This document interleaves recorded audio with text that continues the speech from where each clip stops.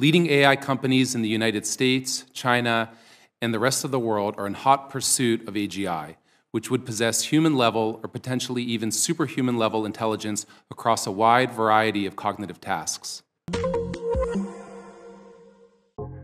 The emergence of AGI is plausible, and the consequences so profound that the U.S. national security community should take it seriously and plan for it. At RAND, we are planning for it.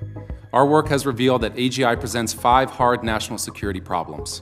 First, AGI might enable a significant first-mover advantage via the sudden emergence of a decisive wonder weapon.